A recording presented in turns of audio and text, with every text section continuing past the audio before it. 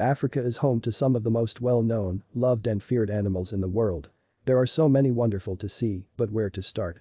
We've made an A to Z list of African anima animals to look out for on your next trip to Africa. Keep watching and find out just how fascinating Africa's wildlife really is. The porcupine is the prickliest of rodents, though its Latin name means quill pig. There are more than 24 porcupine species, and all boast a coat of needle-like quills to give predators a sharp reminder that this animal is no easy meal. Some quills, like those of Africa's crested porcupine, are nearly a foot long. Porcupines have soft hair, but on their back, sides, and tail it is usually mixed with sharp quills. These quills typically lie flat until a porcupine is threatened, then leap to attention as a persuasive deterrent.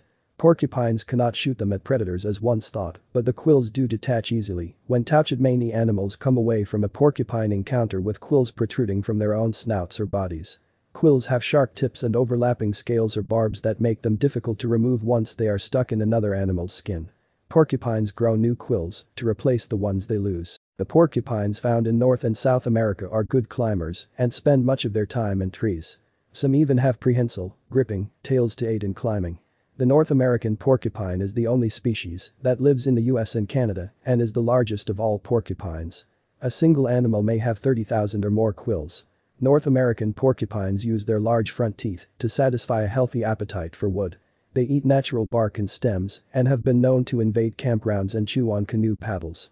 North American porcupines also eat fruit, leaves, and springtime buds. Other porcupine species live in Africa, Europe, and Asia. These animals usually live on the ground and can inhabit deserts, grasslands, and forests. Female porcupines have between 1 and 4 young, depending on the species. Babies have soft quills at birth, which harden within a few days. Most young porcupines are ready to live on their own at about 2 months of age.